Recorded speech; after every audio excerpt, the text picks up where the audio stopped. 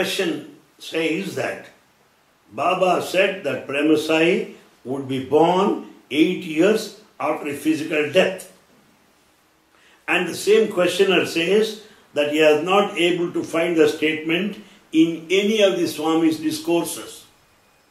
He has put that question to me, having known me as his translator for about 25 years. You are correct in putting to me that question. Now, my answer is this. Baba saying that he will come after 8 years to some of the devotees are the statements by the devotees at their personal level. Personally, Swami told me, well, how can I say no? So, it may be at the personal level, or it may be at the individual level, or it may be in a course of a conversation.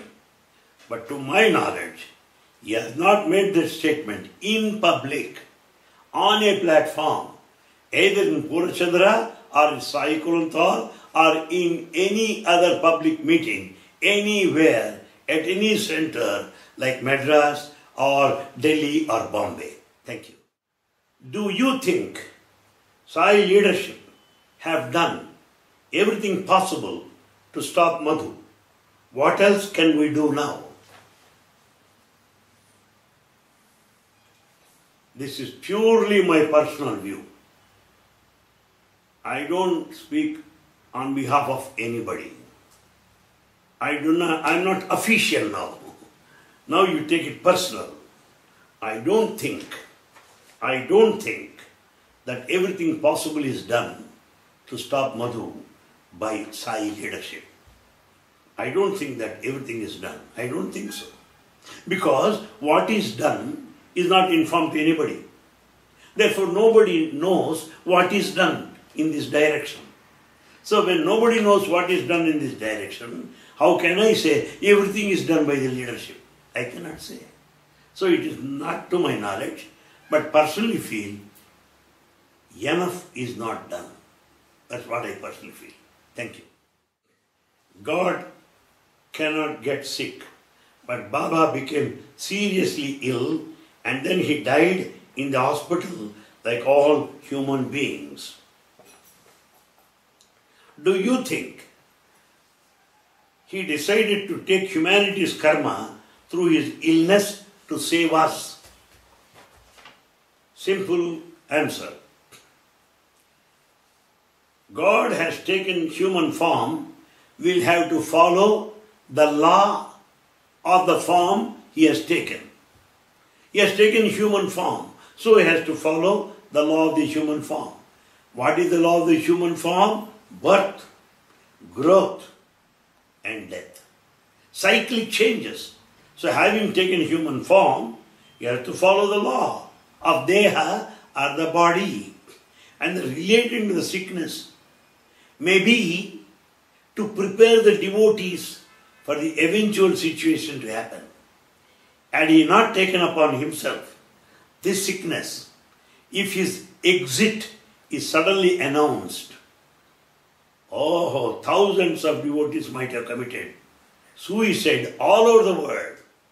So Baba's sickness is a preparation for the devotees to meet that situation, eventual end. Baba withdrawing from the body is a preparation, not sickness. Another reason, when he said that you are not the body, how can you say that he is the body? When he delinked from the body, how do you say the sickness will affect him? Take for example Ramana Maharshi. Ramana Maharshi, when he was operated upon, many devotees came to see him. They asked, Swami, are you suffering? Is that painful? Do you know what Ramana Maharshi said? Does my body look like that? Does my body look like that? Meaning, my body may be suffering, I am not suffering. That is the gospel of Ramana Maharshi. And then people told Ramakrishna Paramahamsa, Swami, you are because of throat cancer, you are not swallow. You are not able to swallow even a drop of water, Swami. You are not eating at all. How can we help you? Do you know what Paramahamsa said? When you are all eating, why should I eat separately? When you are all drinking water, why should I drink separately?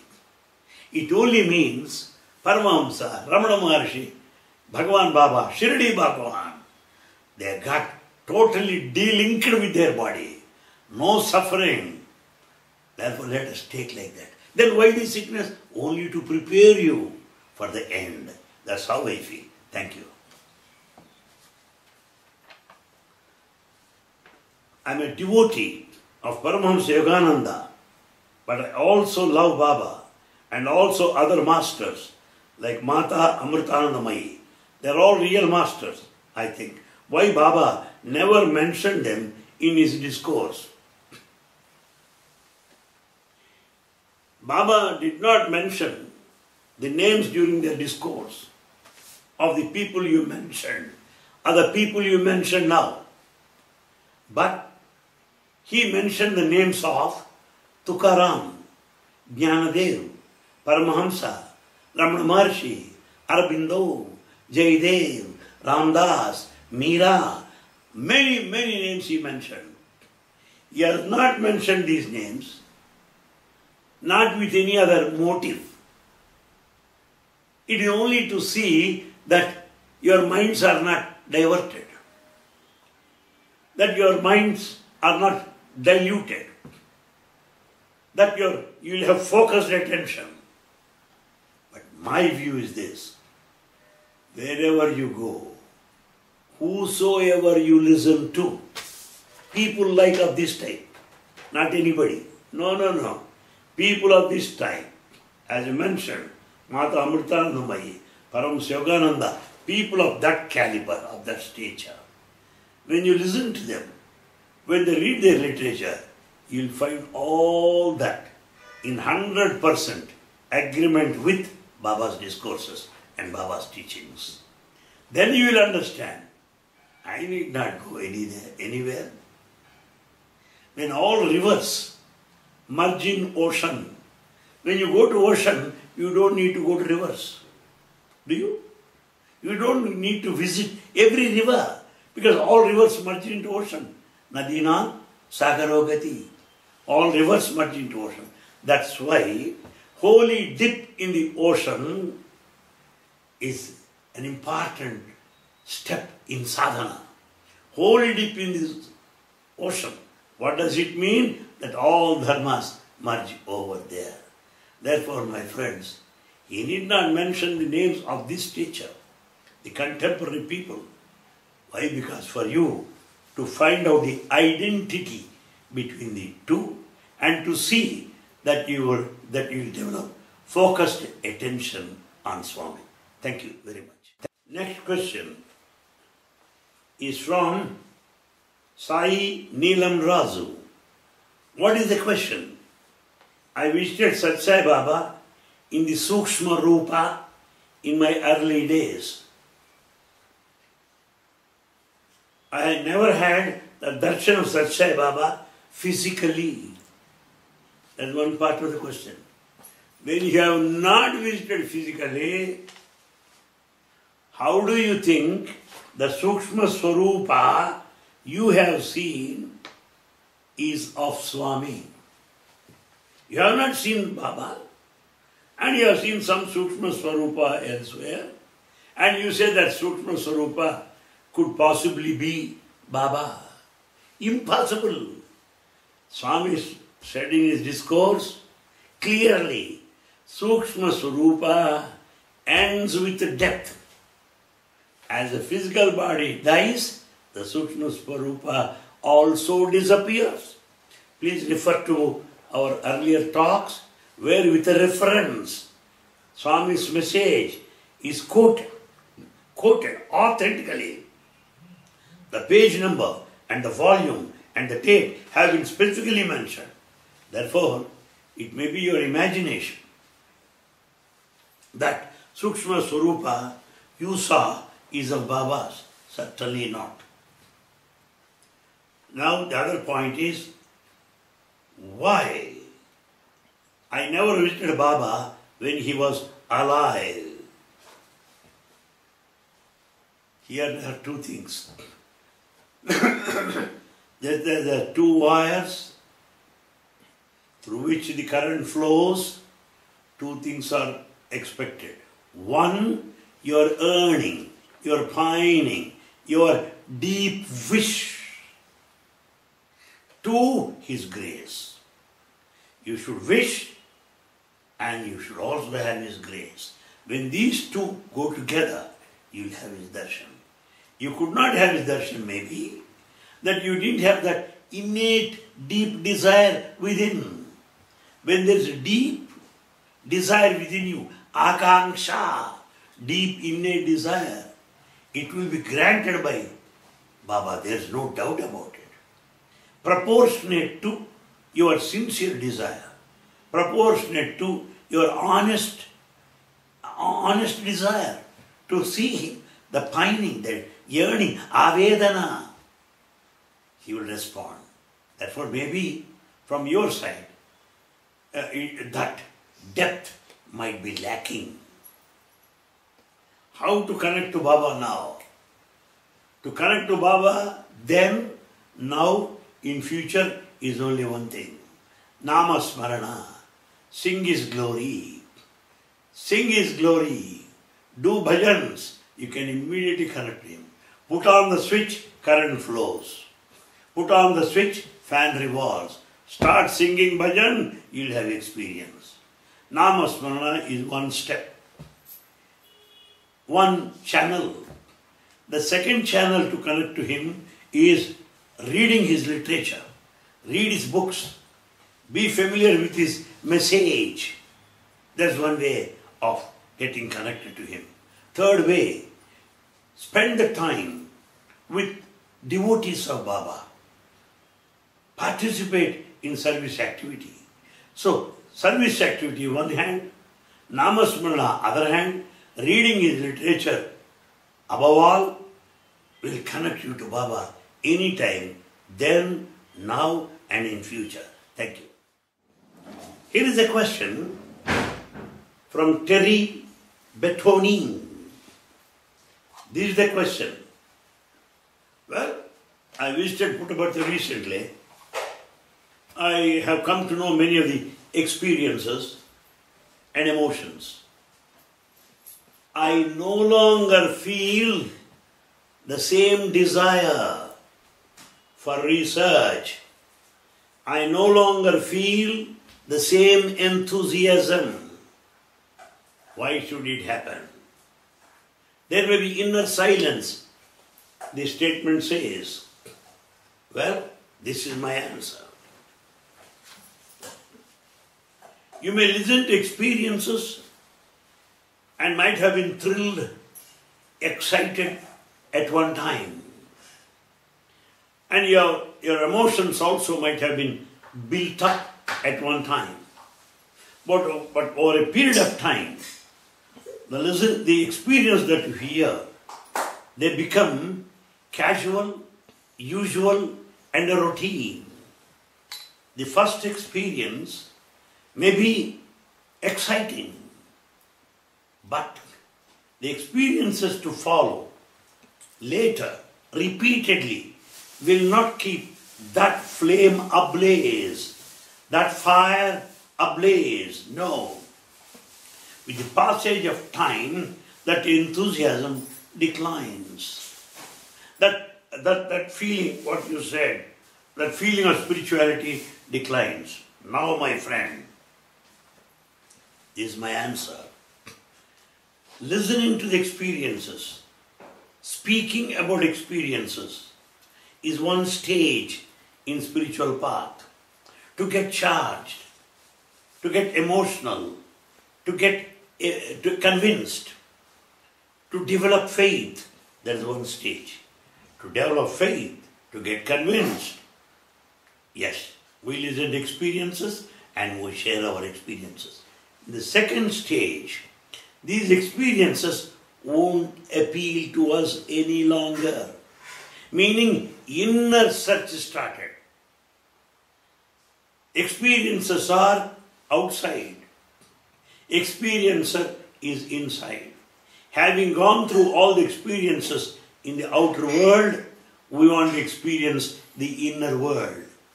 So the search from within begins. The outer search is over. The inner search begins now. Because outer search has given me enough of inspiration, enough experience. That's enough. Now let me go to inner search. My friend, I feel you have gone to a higher step now. That's why you are no longer feeling that much of enthusiasm today, that much emotional as in the past. The reason is you are in the second stage of taking to some sadhana, doing some kind of meditation. That's what is required. Inner search is the time for you. Thank you. The next question, Fiorella Pitocci. The question is this. I would like to know if Swami met Grigory Grobovoi in 90s, the Russian scientist and clairvoyant. Not to my knowledge. Not to my knowledge. Swami mentioned many of the Westerners who met him, they are all on record. But I don't see this name you mentioned. That's what all I can say about this question. Next question. It is related to history. Reading on the internet, I found that Sanskrit was taken to India by the Aryan race. If this was so, could be that Vedas were taken to India by the same Aryan race. It is a question related to history. My question is this. Whether the food is from Western canteen or Eastern canteen or North Indian canteen should appease, should satiate my hunger, my appetite, whatever the food may be. It may be British airline or American airline or any airline. It should take you to the destination. What if Sanskrit is from Aryans or Dravidians or Persians, or so what? We are not bothered who brought it here and whose invention it is. But as for Vedas, I know they are purely compositions of sages, seers and saints. By recapitulating all that has been told, all that has been heard. Therefore they are called Shrutis. Shruta meaning hearing. So by hearing those divine voices, the saints and sages could pass on that knowledge from generation to generation. That's what Veda is. It's also called Smriti. Smriti meaning recapitulation. All the darshan, all the beautiful visions they had, they started recapitulating. They started memorizing and pass on to rest of the generations. That's how Vedic literature has been handed to us right down this time, to this age. Therefore, let's not question Aryan or Dravidian. They are purely of the saints, of the sages. That's what it is. Thank you. When the leadership has not acted in the way you expected, has not acted in the way they should, the question is, what else can we do now? Yes. One, stand as an example for yourself. Be an example to everybody. None can dilute my faith. None can deviate. None can divert. None can convince me. If that steadiness, with that firmness, if you stand an example, none can influence you. Number two, we have friends, we have relations, we have acquaintances, we know many people. We can help them. Don't get confused by these false statements. Don't confused by these false claims. Know the truth. This is what Baba said. Why do you act against it? This is what Baba's teachings are. Why do you go against it? So, this kind of informing people, sharing Swami's message on these matters, it's a great service to those people who are convinced, who are confused. It's a great service to those people who have two minds, to be or not to be. It's a great service to those people who have already gone along the wrong path. By spreading his message authentically, we can bring them back to the track. We can also clear the doubts, help the confused that way, while strengthening our own faith and devotion to Swami. Thank you.